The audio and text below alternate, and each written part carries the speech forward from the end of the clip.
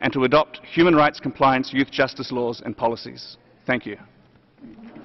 Thank you. I now give the floor to the representative of UPR Info.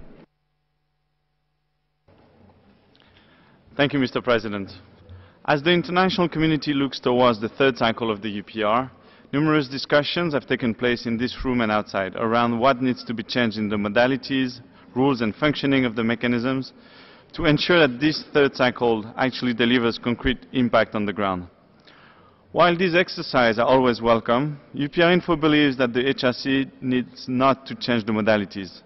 Rather, the call to action must lie primarily at the door of all UN member states. It is the states that are the driving force of the UPR. They are the ones ultimately responsible for the functioning of this international human rights mechanism. And 9 years after the beginning of the process, we all know what works. We all know what can be considered a good practice. This is why UPR Info believes that for an effective third cycle, two elements of the process must be prioritized by states: implementation and reporting. For successful implementation, states should provide clarity on their responses to recommendations, supported or noted, establish a national mechanism for reporting and follow-up, consult and work with civil society, and develop a human rights action plan.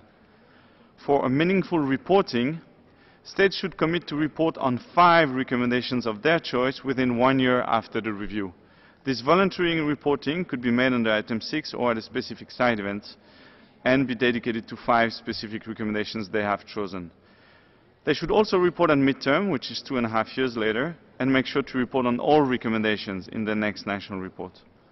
Mr. President, for a successful third cycle of the UPR, states must ensure sustainable implementation of recommendations. We would therefore call on all states to take these following specific actions to achieve this goal. I thank you. Thank you very much. I now give the floor to the representative of Alliance